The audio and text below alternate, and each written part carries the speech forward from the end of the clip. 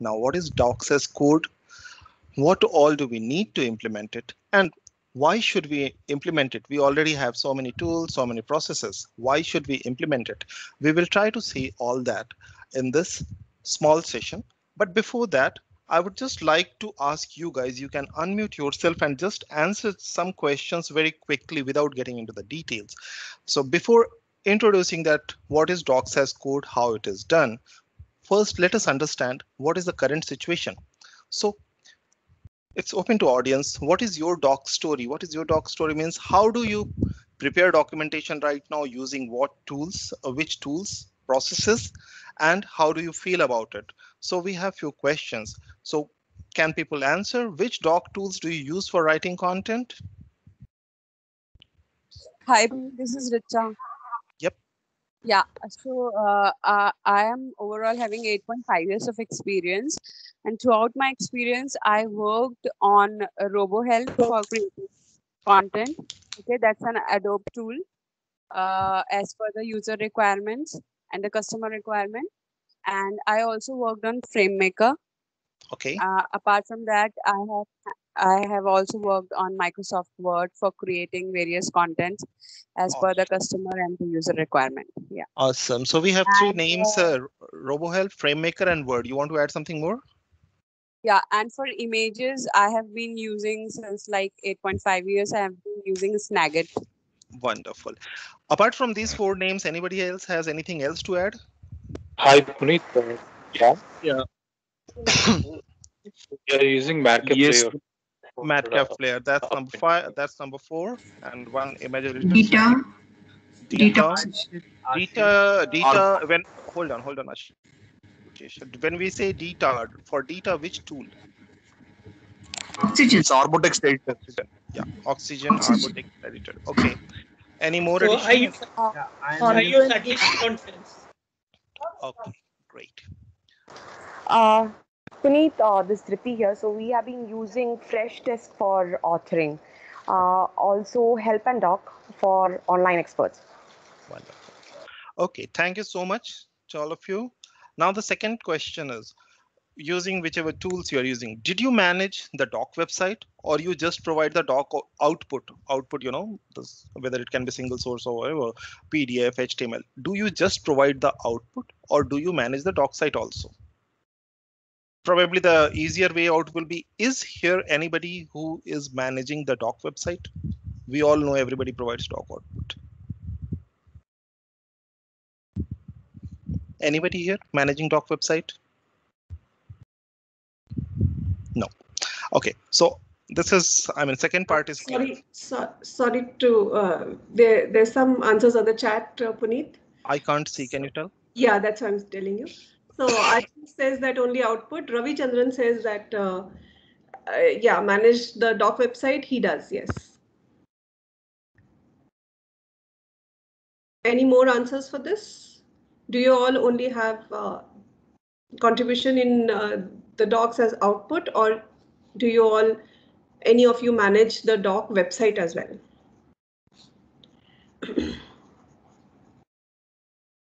Okay, when we can go ahead. Okay. Now, third point, the most painful point, basically everybody keeps on mentioning, that how to interact with SME, how to get their sympathy, empathy, and whatever. So how do you get SME input or review? Do you use a tool, or is it generally email, or is it in person? You can just name tool, email, or in person. Email. Google Docs. Email. Okay, we have tool, we have email.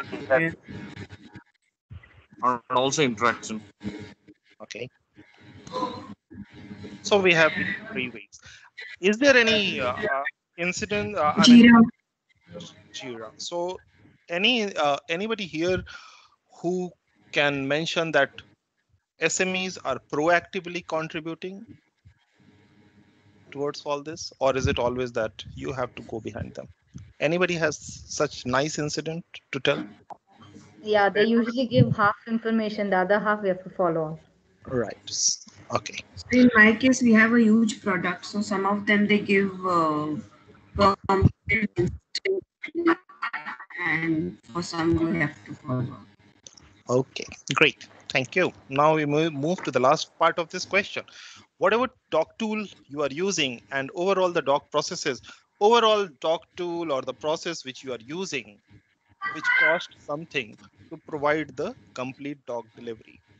So what is the cost to the company? I am not asking in terms of numbers. Do you think it's too high or do you think it's less?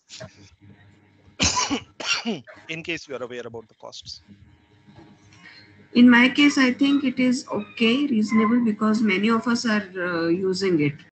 So Great. we have around, we have a big team of Awesome. documentation, which is spread in US. So I think it is Okay. it is economical. Okay. Anybody else with less cost? Because generally doc tools, when we talk to all the people mention about doc tools, those doc tools do cost, if not a lot, but at least they cost Yeah, the a decent attrition amount. conference cost is very less. Okay. So we use Fresh Test. So the Fresh Test is meant for support team. So the cost is less as far as documentation is concerned because we anyways have to have this tool for the support team. Okay. Okay. Great. Cool. So this is overall the answers I wanted. Thank you so much for your help. Now let's get into what is docs as code. Why I wanted those answers, I will come back to those references, to the reference, and probably through what when we talk about docs as code, you will be able to figure out. So docs as code, number one, it's not a tool. Primarily, it's a overall documentation process that also involves multiple tools. It's not just about one tool, and it covers from writing to delivering to the customer.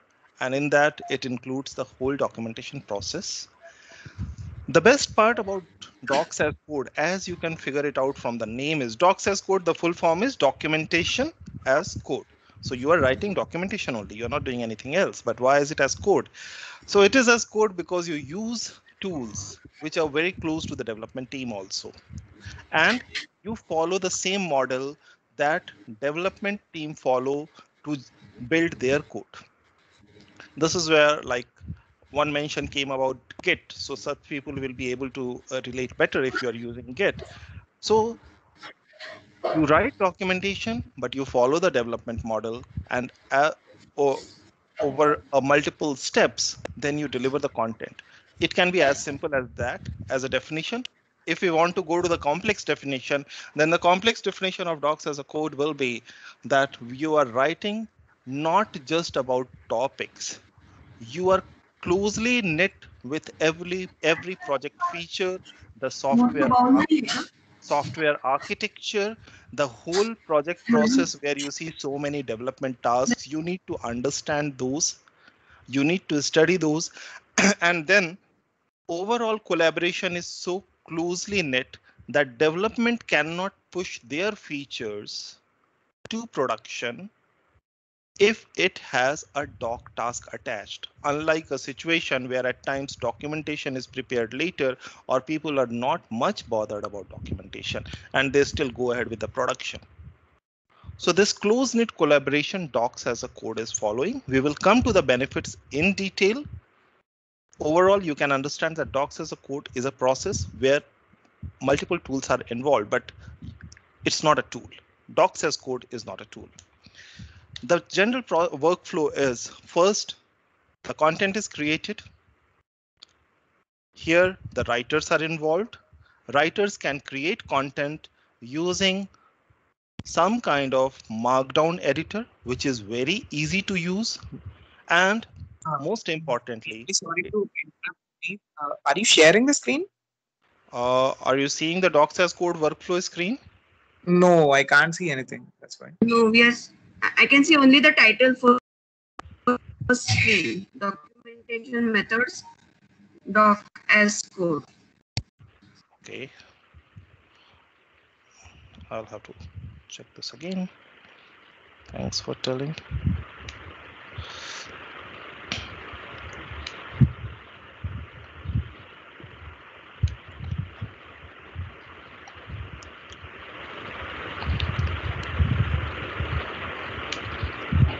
Now, can you see?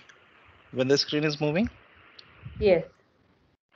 No, we cannot No, I see think as moving. you're going into the presentation, it's not coming. Okay, I don't know. Okay, now is it visible if I don't go into the Yeah. presentation Exactly. mode? Yeah, this Yeah. is what is docs as code. Okay, so Yeah. now, so docs as code workflow. Primarily, it's just simple, plain 4 steps. First, we create content. Then we manage the created content.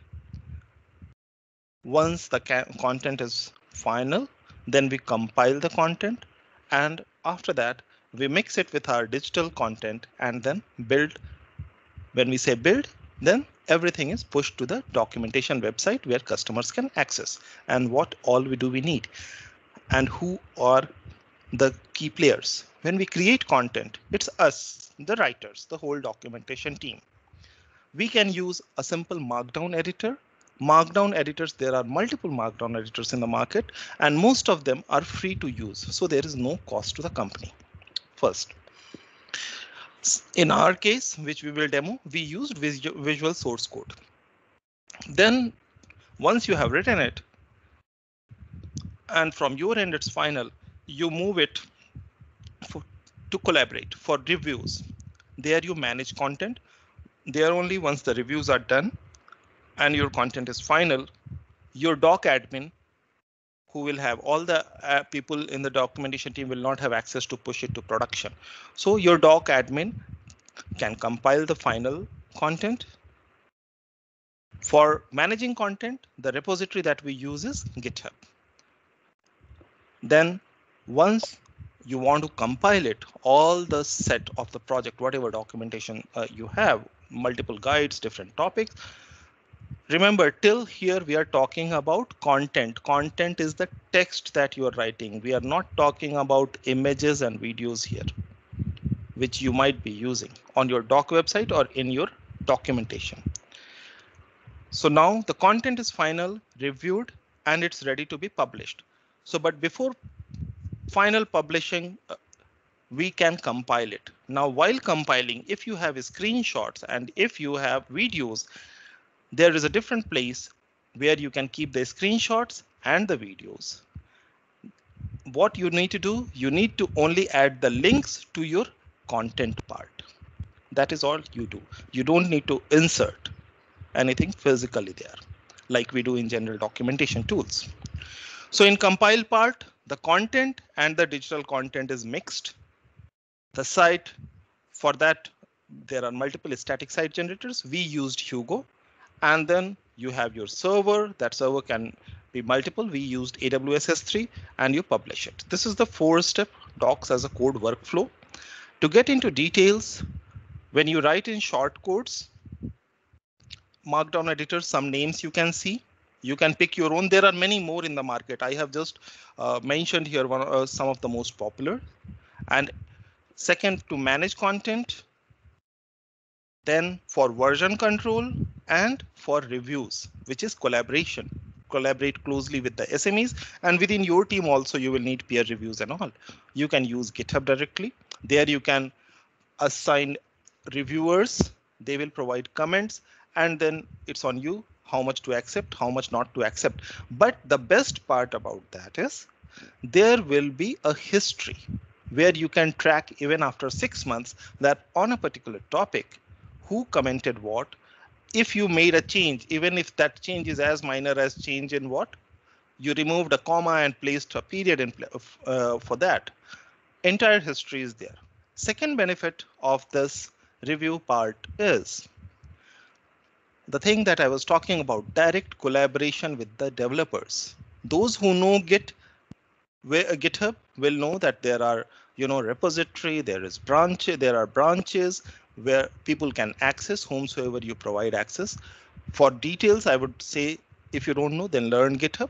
But in general, I'm telling you that once your topic is pushed there, you can provide access to anybody in the organization who can come review it right there, and it works very efficiently with the developers because they are very much used to using GitHub.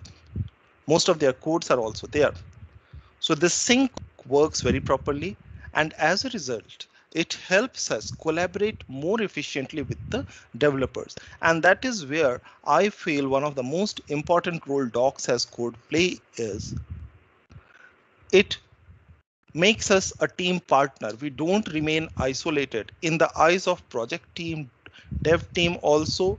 They know what we are doing, how we are adding value. This is one thing that's often missed in general project management. And this is where often some tech writers complain that people don't value our work.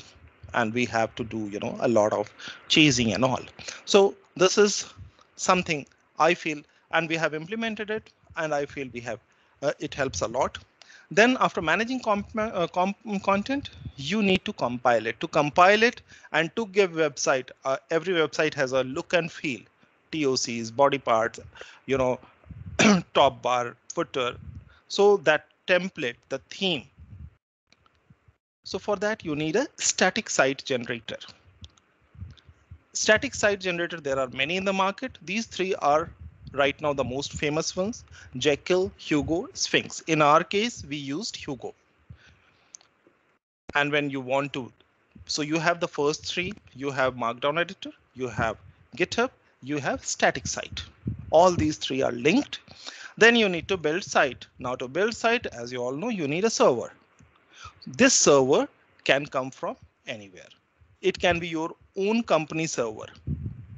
And it can be anyway, GitLab, GitHub. If you explore that, then you will find many options. We are using AWS S3. And the benefit here I'm talking about, like even in Markdown editor, no cost involved. In GitHub, no cost involved. In Hugo, no cost involved. It's just the server part, okay, where we have to pay. And when we are using AWS S3, it's coming damn cheap. It's coming actually more cheaper than the way when we maintain our blog site. So this is where my first question had this question about cost to company. So it gives us full freedom and it provides us less cost also. So this is where now when we talk about benefits of docs as code, we can say that work with project teams and get desired attention and respect and proper collaboration with SMEs. This is one thing which most of us always tell. Trust me, when you work the same way they are working, you are writing, nobody's asking you to change the way you are writing, but you're following a process that is very much in sync with them. We get desired attention. Everybody then knows that documentation is also as important as product features. So as a result, you have the power at times to stop pushing off a feature if the documentation is not complete. SMEs very proactively they act. Yes, you will always find people who will create problem, but then more or less the environment is much better. You have the power to design your own doc site. You means your team, doc team has the power to design their own website using their static site generator and lesser cost to company. Now, in all this process, what are the learning curves? Since doc as code could be docs as code could be new for many people. So what are the learning curves here? Primarily three things we use: Markdown editor, let's count it as a tool; GitHub as a tool; static site generator as a tool. In Markdown editor, people must be aware about HTML tags and other things. In the same way, Markdown editor is basically based on some shortcodes. Like some shortcodes you are seeing, you just use instead of like if you are aware about HTML and all, you use H1, you use B with some tags for different kind of formatting. Here you use just one hash. If you want heading level 1, you use one hash. If you want heading level 2, you use 2 hash in front of word. So it is as simple as that. Yes, there will be some learning, but it is as simple as that. And we have this link here, learn more. You can, if you are interested in learning those hash, then you can just click this link and access it. Trust me, Markdown editor is very easy to use, and you will see it also when Pallavi will show you the demo. GitHub, we already talked about. So these are the key points. You can collaborate for input. So once you have completed your document in Markdown editor, you can push it to manage to the repository. GitHub is the repository, and from there you can decide with whom you want to collaborate for input, for review, Then you can manage overall your content, overall the doc folder. You can have your own repository. You can have your own repository. It can be divided into multiple branches, and then you have full access. You can decide from your doc team which team member will have write access, read access, and in the same way for other teams also you can decide the access. So when I'm saying you, please remember whomsoever is a doc admin, doc team admin. And then of course versioning, I don't need to tell, GitHub is known for versioning, right? So, and then comes the static site generator. Static site contains content, as you see, basically originating from files. Files can be from any option. Like I said, videos and images you save, create, and keep in a folder. From that folder, you just take the path and insert it in your document. You insert the path in your document. Remember, you are not inserting the video or the image. So technically we are talking about files and path. So that way it is not dynamic site generated, a static site generator. You can just view the content. You cannot go and edit the content there. Like in CMS content, WordPress, Drupal, in case you are you have used, or even like in Confluence and all when we use, you cannot go and build the document and publish there only. So you are building the document somewhere else and publishing it here. As a result, how does it benefit? As it doesn't involve all the plugins and databases right on the website, so the static site generator is very fast. When you are pushing it from GitHub, it runs very fast. When you are navigating on the website, it runs very fast. And it's fast, it's like it runs in nanoseconds. And since you are not able to modify anything on the site, it is very secure. Unlike WordPress or other things, it is considered very secure. This is why it becomes very ideal for the documentation team, for the documentation portal. It is safe and you can modify it completely in your control. So this is where we have overall about the three parts: static site generator, GitHub, and Markdown editor. It's a combo of three. And if you have more technical abilities, probably you can have the site generated directly from your team only without probably needing the static site generator. Just GitHub and the Markdown editor is enough for you. That's another way. So doc as a code is not the prepared in the only way that I am saying. People use Jekyll. People don't use any static site generator. They create their own themes also. That also you can do.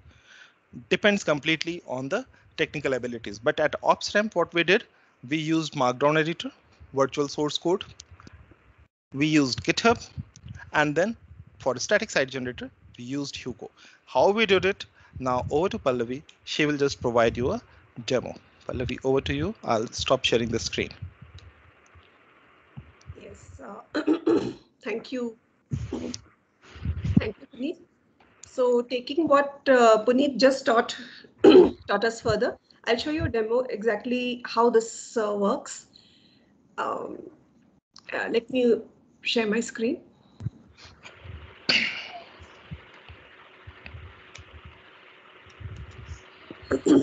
Okay, so as Puneet mentioned, that we need, right now I'm talking about specific tools over here: GitHub, Yogo, and Visual Studio Code. As Puneet mentioned, you can use other tools as well for Markdown editor. You can use other tools for your website content.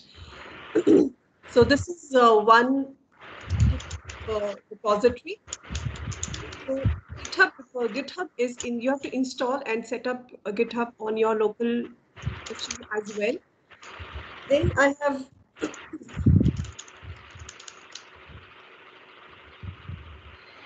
Your voice is breaking, Pallavi. oh, is it?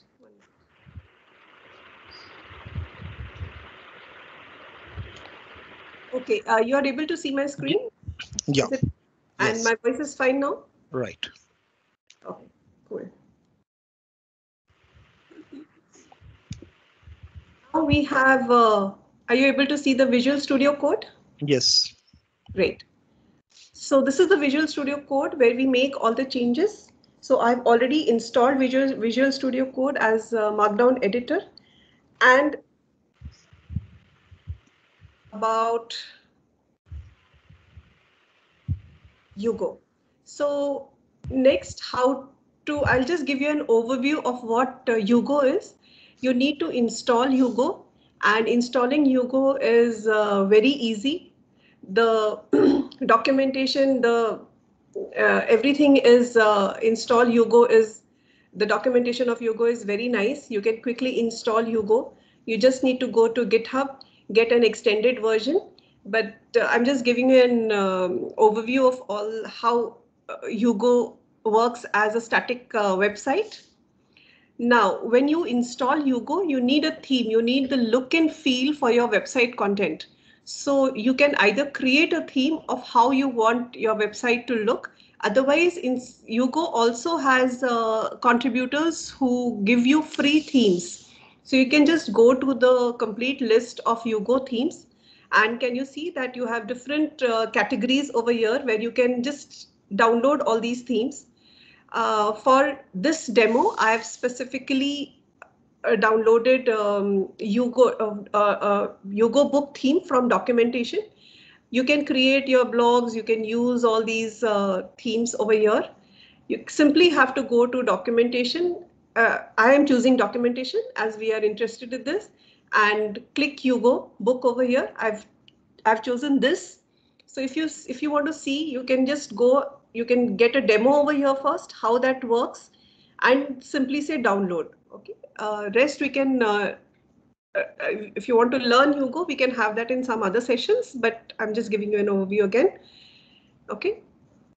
This is another documentation theme which is available free. And once this theme is there, you can, of course, if you know some HTML and CSS, you can change all these colors, you can change the header and footer area, and you can change some of the TOCs.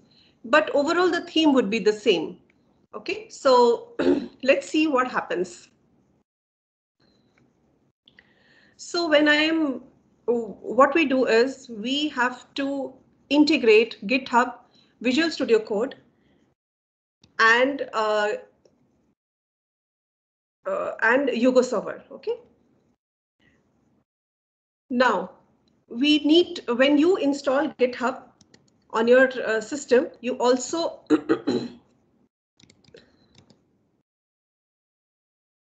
when you install GitHub, you also have some Git bash user interface through which you can give some instructions to push content to GitHub or pull content from GitHub. You have also got the option to also do this from Visual Studio Code.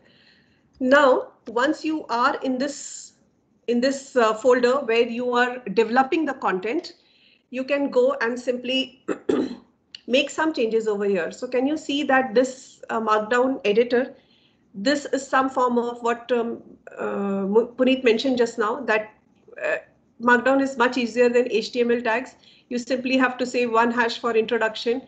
If this is a second heading, you can simply say 2 hashes and say heading 2. Right? And you can see that there's a preview over here where you can see, but you still cannot see how it will go and look onto my website, right? And before publishing it onto my website, I do need to know how it looks. Why Yugo is very nice over here is you can simply use some commands from Yugo. Okay, so here Yugo, once this is done, you can see a dot over here which says that the file is not saved yet. Simple Control S. Okay, you can simply Control S and you can simply the white dot goes away, or you can use save as a here. So all this, whatever changes you have made are simply saved in your local system, but it's still not onto the GitHub or on your website after that. What we will do now is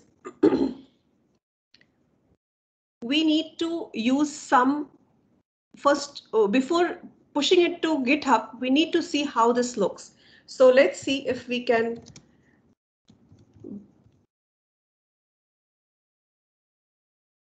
Okay. Now, why Hugo server? Can you see over here that this is a local host is created over here? So what Hugo does is, before you push it to GitHub or to the website, it creates a local server on your system. And if once you go to this local server, it will. So this is, can you see in the address bar that it is a local host at 1313? So whatever is there on your system, on your themes. Now this is because I have chosen this theme. You can put in as many colors and CSS and whatever you want if you're good at it or get it done from someone. But it is very easy over here.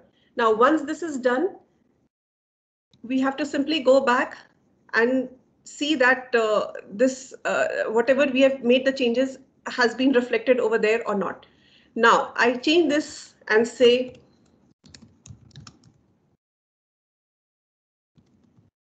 now for the simplicity of this demo, I had already opened one file index.md over here and made some changes over here. So let's go and see if this is done or not. So save this file.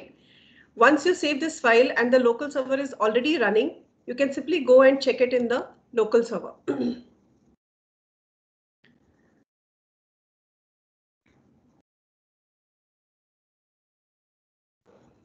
Okay, so we added heading 2, we added some content over here and it's reflecting.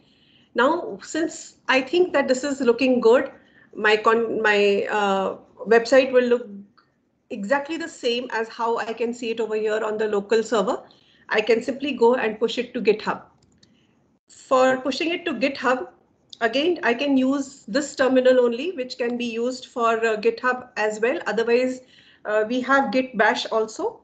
You can use git bash to execute all the git commands. But since this works easy for me, I'll do this over here only. Some commands which are very easy, and I'm sure that you'll be very it's just a few.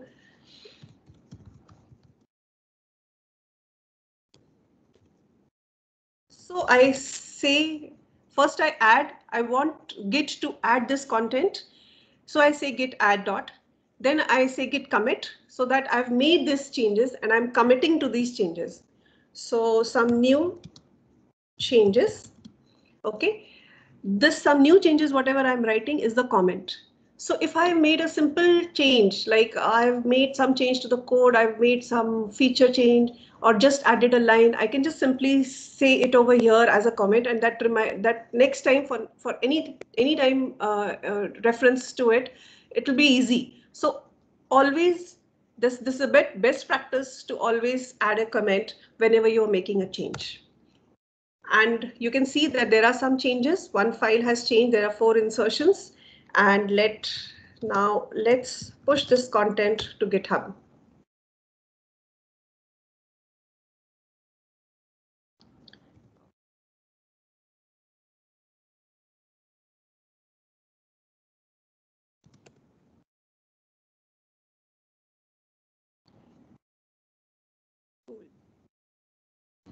Now we have all the data that the GitHub, we can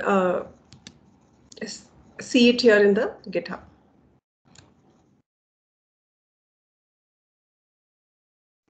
Content.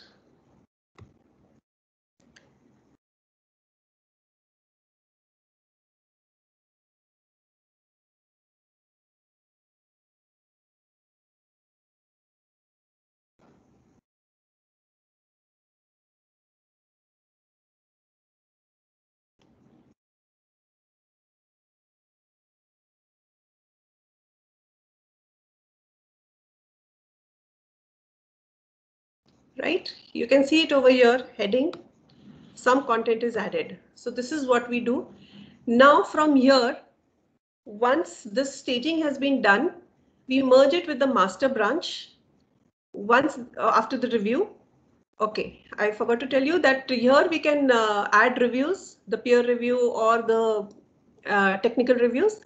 And once it is done, we merge it with the master branch. This master branch is, since I do not have a server to show you actually, but this master branch is connected to a server where Yugo is installed, and then you'll see an exact website of what I can see it over here on my local server. So that ends my presentation.